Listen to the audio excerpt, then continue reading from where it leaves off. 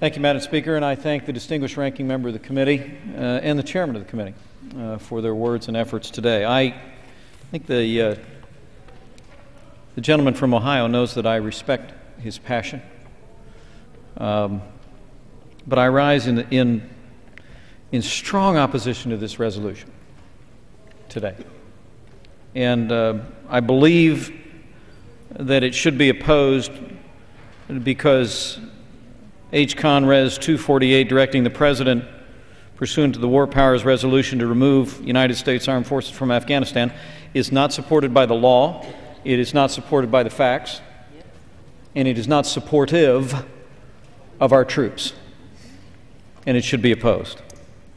Let me speak to each of those issues. And first, with regard to the facts, under the War Powers Resolution requires the President to notify Congress within a specific time of committing forces. Its constitutionality has been questioned over the years. This is a matter of clear public record. The gentleman cites the Constitution frequently. There is great constitutional debate about the very foundation of that legislation. But specifically, and I believe the distinguished chairman has made this point several times during the debate, the powers that are being cited here only apply in moments where there has not been a declaration of war or a statutory authorization for the use of force. And I was here on September the 11th. I was here for the debates, Madam Speaker, over the resolution authorizing the use of force in Afghanistan. And therefore, I believe this resolution is out of order. And while I don't raise a procedural motion on that basis, I think it's worth noting.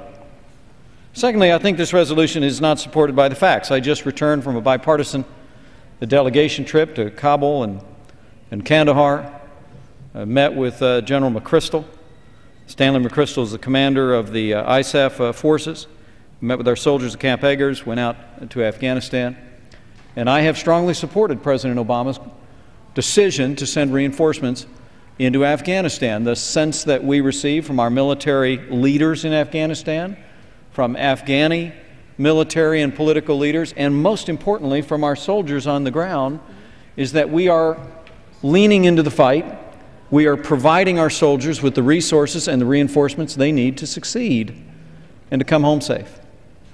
And so now is not the time for the Congress of the United States to be second-guessing our commanders in the field and second-guessing the Commander-in-Chief. And so I believe, based on what I've seen and heard within the last month and a half in Afghanistan, that we have the right strategy, we have the right tactics, and we ought to continue to proceed on the course that we are proceeding on.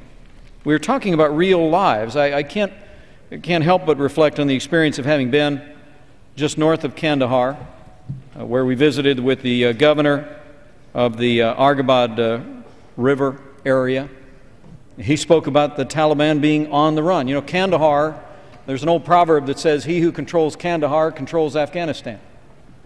And the Taliban was in effect born in Kandahar, and this spring there is, as is evidence on the evening news, there's an effort by the Taliban to reclaim that historic city. But as I talked to the governor of the Argobad River province, he simply said that the only thing the Taliban has anymore with population is threats. They don't have popular appeal, or so he told me. But the very idea that U.S. forces or forces in the NATO coalition would precipitously withdraw would leave a vacuum into which the Taliban would readily flow. And has been discussed here eloquently by Congressman Duncan Hunter, who wore the uniform, in harm's way. That vacuum would be filled not just by the Taliban, but by their evil twin, Al-Qaeda, to no doubt nefarious effect. So I think this resolution is wrong on the law. I think it's wrong on the facts. But lastly, let me just say, I believe it's also not supportive of our troops. I mean, it's impossible for me, in the many trips that I've made downrange to visit soldiers in Iraq and Afghanistan, it's impossible for me to meet with those soldiers without being profoundly inspired. And I will acknowledge the gentleman from Ohio has spoken in glowing terms about those in uniform, and I do not suggest that he's done otherwise.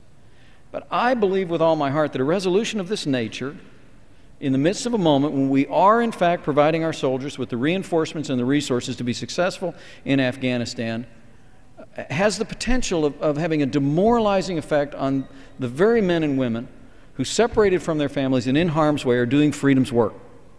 And so I believe this resolution, however intended, should be opposed. It's not supported in the law, it's not supported by the facts, and it's not supportive of our troops, and I believe it should be rejected. And I yield back.